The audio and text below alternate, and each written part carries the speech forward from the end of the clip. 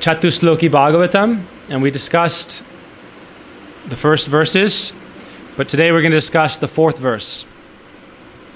Okay, we can say it together. Etavad eva jigyasyam tatva jigyasunatmana anvaya vyatirekabhyam yat syat sarvatra sarvada. Okay, this means etavad eva jigyasyam. Jigyasa means you should inquire. Tattva jigyasunatmana, about the tattva, the absolute truth. And you should become a student, jigyasunatmana. A student means someone who is inquiring from the teacher. If you are a student but you don't have an inquisitive nature, then you will not absorb any of the knowledge given by your teachers. You'll just be like a rock in a river that all the water is flowing over, but you don't absorb anything. So if we're inquisitive and eager to learn the truth, then we'll become like a sponge and we can absorb the wisdom given from our gurus. Okay, so this is called jigyasunatmanaha. We should become inquisitive. Atato brahma jigyasaha. Try to inquire into the absolute. Anvaya vyatirekabhyam. Anvaya vyatirekabhyam means both directly and indirectly. The Mayavadis, what they teach is first, neti, neti, neti. Neti means, I am not this, I am not that. So when you're inquiring into the nature of the self, first you have to, there's indirect and direct methods. So the indirect method is what I am not. And this is called the process of neti. So at first, to understand what is the real nature of the self, it's not so easy to understand. So first we can understand by saying, I am not this. Like, everyone can do that. Like, I am not this bench. I am not this phone. I am not this microphone. I am not Abhiram. But maybe, I don't know. I am not his glass. So this is called neti neti. I am not that. That's indirect method. Then we also need the direct method. If we only follow the indirect method, but not the direct method, then the Mayavadis say what happens is, it's like you take a cabbage and you peel off one leaf, and then another leaf, and then another leaf, all the way to the bottom, thinking, I'll find the true nature of the self. It's not this, it's not this, it's not this. And you take off one leaf after another, and in the middle, ultimately, you find nothing. And then you think, I am nothing. I have achieved self-knowledge. This is when you follow the Mayavadi path, which is only neti neti. I'm not this, I'm not this. So we don't just follow that path, we follow the positive path. And this is achieved through taking shelter of those who are themselves realized in the absolute truth. In the Bhagavad Gita 4:34, there's a very important verse that describes the nature of the student and how he approaches Guru. Tadviri pranipatena pariprasnena sevaya upadekshanti te jnanam jnaninas tattvadarshina. Those who are realized in the absolute truth will bestow that knowledge upon you if you approach them sincerely, submissively, with an inquisitive spirit, and you render service. So that's how you approach Guru. There's a verse in the Upanishads, Tad vigyanartam avavigichit samitpani shrotiya brahmanishtam. If you want to understand the absolute truth, approach Guru with the wood for sacrifice in your hand, which means you approach them ready to serve with submissiveness and inquisitiveness. Okay, so we'll learn an interesting story about this. So in the last line, Yat Syat Sarvatra Sarvada, means we should search everywhere and at all times. Sarvatra Sarvada. Sarvatra means everywhere, and Sarvada means in all circumstances. So if we really want to understand the truth, we must be ready to be seekers of the truth, not just like occasionally, like once in a while I'll chant and I'll think about my true nature. But this must become a passion that we are relentlessly pursuing self-knowledge. And therefore there's a story given in the Chandogya Upanishad that's very fitting for this verse. The Chandogya Upanishad tells a story about once Lord Brahma, the first created being, the first son of God, who himself manifested the 14 planetary systems and all the created beings, the forms of those beings within it.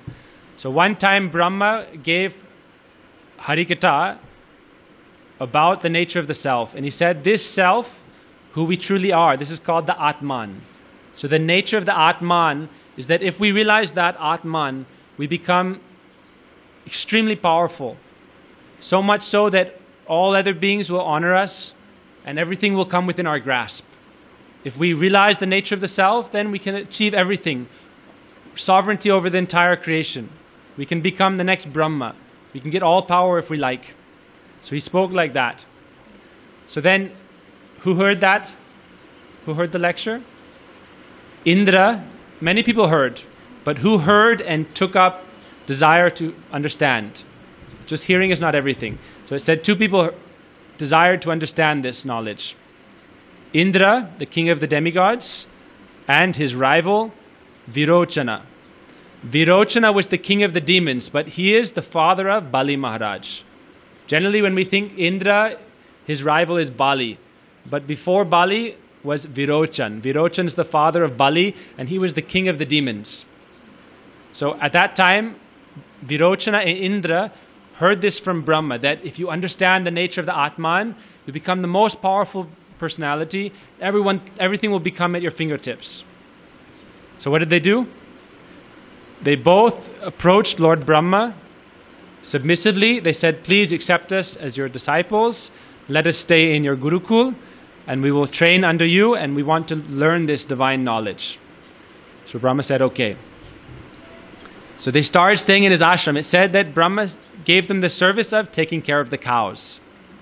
If you want to understand divine knowledge, the best way is to perform service to the cows, because they're always serving everyone and they're very simple-hearted in the mode of goodness, sattva gun. So if you want to get divine knowledge, you need to rise above the mode of ignorance, tamagun, and passion, rajagun, to the mode of sattva, purity and goodness, like cows. They're very simple, sweet-hearted, and they're always serving everyone. That's why we see in all gurukuls, you'll have cows that the students will serve. So it said they didn't just serve for a few days. Brahma said for 32 years, stay in the Gurukul and serve the cows. And at that time, you should be very serious. I don't want you to look even at your reflection in a mirror, because we're so attached to our perceived self. If we want to understand our real self, we have to detach ourselves from the perceived self for some time. So when we look in a mirror, we think this is who I am. So he said, for 32 years, don't look at your reflection. And just serve the cows, take care of the ashram, and be very serious students. Also, you have to be brahmacharis. Perfectly celibate for 32 years. Before the sages, if you want to understand true knowledge, you have to become udvareta. Udvareta means you take all your energies and you rise them up to your brahmatal. Of the 7 chakras, you rise up to the top chakra. And you take all that energy there, and then you can understand anything. So you have to be brahmacharis. So it's not like you can just... Nowadays people say that, oh, I stayed in the ashram, I learned everything for like 20 years, and now I'm going to teach it to you in 5 minutes. And you don't have to go through the hard process.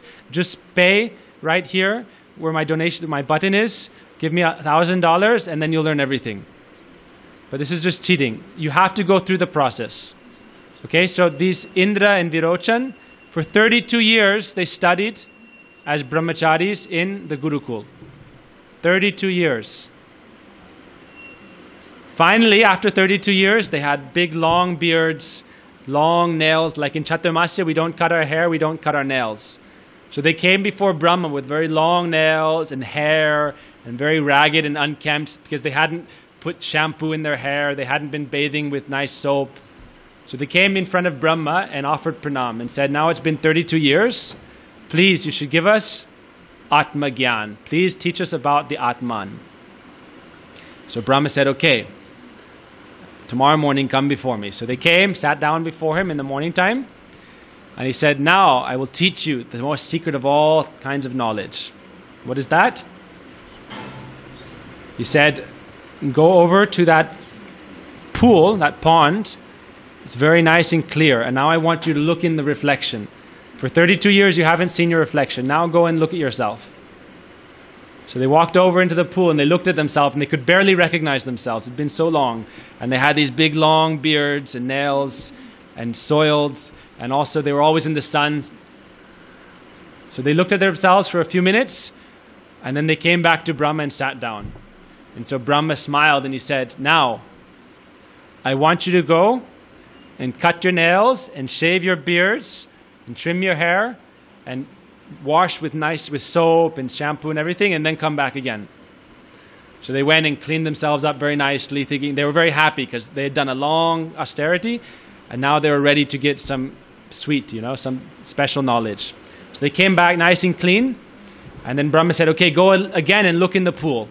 So they again looked at themselves, and this time they were very fresh and clean and effulgent. Why were they so effulgent?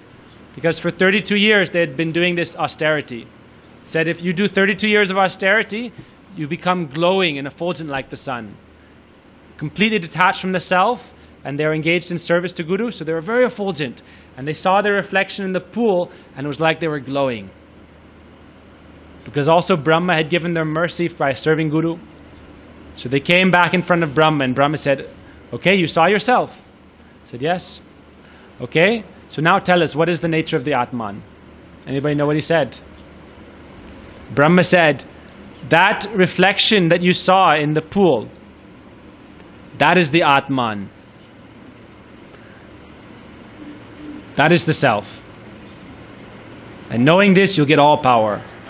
So they were like thinking for a little bit. And he said, anything else? He said, no, this is the Atman. So then they were both at first very happy, and they both left some distance. Indra started going back to heaven, and Virochan started going back to subterranean heaven. Said, Sutala Loka is where the demons live in complete bliss and ignorance at the same time. Ignorance is bliss. So Virochan went back immediately, and he began to teach this idea. It's called Deha Atmavad. That I am this body. And Brahma, he said, why did Brahma make me learn all this stuff? He said, you have to do austerities so that you'll become healthy, you'll be able to digest nicely, you can enjoy as much as you like. And just see, when I saw my reflection, I was so effulgent. And now the lesson that he gave me is that we should eat and enjoy and dance and be merry. It said, beg, borrow, or steal. This is the philosophy he began to teach. And this is the philosophy that's taught throughout the world. In most schools, in most governments, whatever you can do, try to enjoy as much as possible. Any kind of religiosity is only to enhance your material position or your material prosperity and enjoyment. Dharma, artha, kam. That's the purpose of life. Only enjoyment. And therefore, we see nowadays especially, this is the philosophy of the demons, materialism. And it said, Bhaktivedanta Swami Prabhupada said, 99.9% of people follow this philosophy. Even if they say they believe in God, they follow this philosophy of materialism. And he said, this is the philosophy of the demons. So Virochan began to preach that. On the other hand, Indra, on his way back to heaven, he started to think, is this the absolute truth or not? He began to consider. He was a proper student. Jigyasunatma. He was very inquisitive. How can this body be the real self? I am now nice and effulgent, but there are many other people who are sick, who are diseased, who are dying, who are born with horrible diseases. We see in Christianity, for example, they say, this body is the self. Even after you die, the body will be resurrected. And little babies, if they're born and they die very young, they never got baptized or they never took shelter of Christ, then they'll go to hell. Or like the Calvinists say, you'll go to hell eternally unless you take shelter of the one true religion. But they're still identifying with the body and very attached to this. Like the Mormons, they say, after we die, we'll go to heaven and we'll have our dog, we'll have our cat, we'll have our family and our garden and our nice lawn and our lawnmower, and we'll live happily there forever. So this is one form of materialism also. And the Bhagavad Gita says we can go to heaven for some time like that, but again we must fall down when we exhaust our pious merits. So Indra went back to Brahma and said, oh Brahma, please, I am confused about the nature of the self. Please give me some further instruction. So he said, if you want to learn further, then again you have to do 32 years of sadhana. So he said, okay, no problem. So it said for 32 more years, he served in the Gurukul, detached from the self, not looking at his reflection, taking care of the cows, serving the ashram. And then, at that time, what was he? We can say, like, Was he, nowadays we think like, I'll come to the ashram, but how focused will we be? How much of the time are we spending absorbed in material things, checking our news feed, checking what's happening in the world, checking Facebook, checking YouTube, and how much time are we engaged in sadhana and seva? Brahma said, if you really want to understand this, you must get rid of all distractions. So for 32 years he did this. Then after 32 years he came back to Brahma.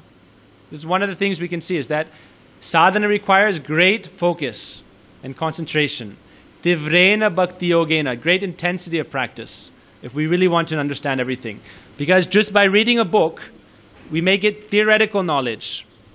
We read and we hear so many different things, but it doesn't become applied knowledge or realized knowledge until we practice it in our lives. So for 32 years he studied, then he came back to Brahma. And then Brahma said, okay, again, in the morning come before me and I will give you the next step of divine knowledge. So he came before Brahma, and Brahma said, when you're in the ashram, sometimes you have a dream, right? Sometimes you dream of something. He said, yes. He said, when you dream, you see yourself in the dream. He said, yes. He said, in that dream state, when you see yourself, that is the real Atman. That is the real self. That person you perceive in their dream. And so Indra thought like that, and he said, okay. And he started leaving. But then as he was getting to the edge of the ashram, he thought, how can that be possible? If I am who I see in the dream, then in a dream, we may be having a nightmare. We may be chased by wild beasts or great ferocious demons and witches. They may even kill us. We may die in our dream. But then we wake up, and again, we're present in our physical state, and we see we're whole. In a dream, we may be shot. And then we wake up, and we're alive. So how can that be the self? I remember once when I was a kid, I had a dream that was so real, it might have been like a past life. I don't know. I was in a war, like World War II. I got shot and I died. After I died, I came back to my home as a ghost. And I saw everyone performing my funeral and crying. And I was also very sad. And then anyhow, I decided to move on to the next life. And I woke up in the dream. But when I woke up in reality that morning, it took me 1 hour to realize I wasn't in a new body. The dream was so real, I woke up and I was like a newborn baby thinking, now I'm in the next life. It was a very intense experience. You know, it was like a past life because it was so real, you know, and I got shot in the dream and it took like 2-3 hours to die. I was shot in the stomach. And sometimes if you're shot in a certain place in the stomach, it takes like 4 or 5 hours to die. And after I died, I became a ghost. Came home and watched the funeral, everyone crying, oh, and then went to the next body and woke up. And I woke up in my bed and it took me like half an hour, I swear. And then like next week I was it was very strange. So Brahma said, that thing you see in the dream is yourself. But Indra thought, how is it possible? In a dream I may die or be chased by a tiger and very afraid, and I wake up and I'm not afraid. So Brahma said, yes, this is true. If you want to understand the next level, 32 more years. So he said, okay, 32 more years. So 32 more years he did sadhana. So Brahma was teaching him by the indirect method, anvaya vyatirekabhyam. And both are important. First he taught about the body, the physical body is the self. But this is false. Then he taught the subtle body is the self. The subtle body means it's the linga sarirs. There's the gross body and the subtle body. So in the dream you see the subtle body. It's a projection of the mind, the subconscious. But that's also not the real self. There's something deeper, something more hidden. And we really want to realize it, we have to do strong sadhana. So then for 32 more years, now 96 years had passed. He came back again to Brahma. He said, now please teach me the next level of knowledge. Okay, so Brahma said, what did he say next? He said, okay, you are not what you are when you see your physical body in a reflection. When you look at the reflection, first he said, when you look at a reflection, that eye that you are looking at in the reflection, that eye is the window to the soul. When you look in the mirror, like you put on tilak or you look in the mirror, you see your eye. And people say, oh, I can see all the way to your soul through your eyes. So people say the eyes are the windows to the soul. But that's just the gross body. That's called Dehatma Buddhi. And the first real lesson of spiritual life is that I am not this body. That is what was taught by Srila Bhaktivedanta Swami Prabhupada in the West. First, I am not this body. So Indra gave up this knowledge. Then the next, I am the mind, or I am subtle consciousness. But then Indra also gave this up, because that's also temporary. So then Brahma said, beyond the state of wakefulness and beyond the state of dreaming is the state of deep sleep, where you even lose the sense of self-awareness. That self who is present in deep, dreamless sleep, that is the Atman.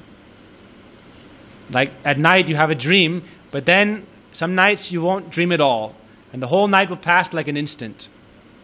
Or you may have a dream, and after that you have dreamless sleep. So he said, when the self is present in dreamless sleep, that is the Atman. Was he right? So he thought about it. He started leaving the ashram, and then again, right at the edge of the ashram, he came back. He said, oh Brahma, oh Gurudev, please give me something more.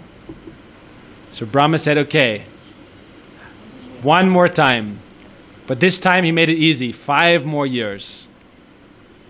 So for 5 more years he did sadhana, and he came back afterwards. It had been 101 years. Long time. And again he approached Brahma. And he said, please teach me about the Atman. So Brahma said, beyond the physical body, beyond the subconscious or the subtle body, or that perceived self in the dream, beyond the state of the self in dreamless sleep, there is the transcendental self, who is separate from the body and who has the potential to enter the spiritual realm and be liberated and have existence there. That divine self is an eternal part and parcel of the Supreme Absolute Truth, Bhagavan. Our nature is therefore one with and different from God Himself. This is Achintya Beda Beda Tattva. That we have oneness with God as well as difference with God. Our oneness with God is that we are one in 3 qualities. Sat Chit Ananda. The soul is eternal. When the body dies, the soul does not perish. Therefore, the soul is not the dream state, because the dream state comes and goes, but the soul is eternal. And we have that sameness with God. How God is eternal, we are eternal. How God is full of consciousness, we are full of consciousness. And how God is full of bliss, Ananda, we are full of Ananda. However, we are different from God because God is vast and we are very small. God is infinite and we are finite. God is like the ocean, we are like a drop in the ocean. God is like the sun, we are like a photon or a particle in the rays of the sun. So therefore, our nature is to have a loving relationship in service to the Absolute Truth. Because we are His separated part and parcel, to be complete, we need to be in relationship with Him. And the process to become in relationship with Him is called Bhakti Yoga. Bhakti Yoga is the process to become yukta, connected to Sri Krishna. And our true destiny is to transcend both the subtle and the gross body and go to the absolute world and become liberated. If you become liberated, then the whole world will worship you. At that time, he said, don't go for little pieces of broken glass. Instead, you should go for the most priceless gem, the priceless diamond. And then, what is that? Eternal loving relationship with Sri Krishna. If you achieve that relationship with Krishna, then everything is present within that. Everything is included within that. So that is real knowledge, and that knowledge is given in the Chatushloki Bhagavatam, Achintya Beda Beda Tattva. What is our relationship with Krishna, and how can we achieve that relationship with Krishna? How can we strive forward toward that? And if we want to achieve that, what lesson do we learn? We need to take shelter of a guru. We need to perform sadhana. We need to focus and concentrate. We need to detach ourselves from our so-called self. This person that we think we are. This is my name. This is where I was born. This is my mother, my father, my sister, my husband, my wife. Unless we start to detach these layers of ignorance, we will not realize the true nature of the self. So that's the first lesson Brahma gave. Detach yourself from ignorance. And then you can attach yourself to truth. But unless you get detached from the false self, you will not realize the true self. So we have to start to cut through these layers. We're not the mind. We're not the ego. The mind and the ego are also material. So to achieve that true self, to be liberated, we have to follow strong sadhana. Agrahaya mukti, tabe sarva bandhan nas, tabe se hoite pare Shri Krishna das. We need mukti from the so-called self, the false designation in material life. I am this body, this is my so-called material dharma. I am a lawyer, I am a doctor, this is my duty in life. We need to transcend that and realize I am just Gopi Bhartu Padakamalyo Dasa Dasa Anudasa. Then we can enter that transcendental realm and realize Krishna and the Brajabasis are my family and everything else is only a fantasy. It's like an hallucination, like a dream that the soul is present and trapped in. So we'll stop with this point. It's said that the soul trapped in the material body is like an animal who is tied to a cart and pulling the cart here and there. Unless we are freed of that, then we'll continue to be yoked to material life. If you have an animal, you yoke it to a cart. So the body is like this mundane cart. And we are carrying it here and there. And through our eyes, we are seeing. Through our ears, we are hearing. Through this nose, we are smelling. But the nose is not smelling. The ears are not smelling. The eyes are not smelling. It is only the soul. The soul is the witness and the enjoyer of our fruits of our action. And we will suffer and enjoy according to our actions, our karma. The hands will do sin, but the hands will not suffer for our sin. We will suffer. So therefore, we have to become transcendental to the mundane body. And the way to do that is said in one verse. Iha yasya hiridasya karmana manasagira nikla sapya sartu jivan mukta suchyate. We can become liberated even when in this body. If we engage all our senses in Krishna's service, all our endeavors in Bhakti Yoga, then even while living now, we'll be liberated. And then when we give up this body, we'll go to the transcendental world where we will be happy forever.